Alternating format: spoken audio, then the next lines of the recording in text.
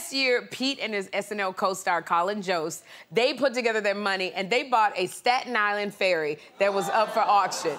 Okay, so when asked about buying the ferry, Pete responded, "I have no idea what's going on with that thing. Me and Colin were very stoned and bought a ferry."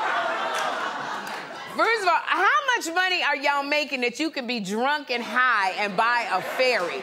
That is a big boat. Now, I mean, I could go and buy a ferry, but my credit card is gonna get declined if I put it down. I wanna know, what kind of weed was y'all smoking?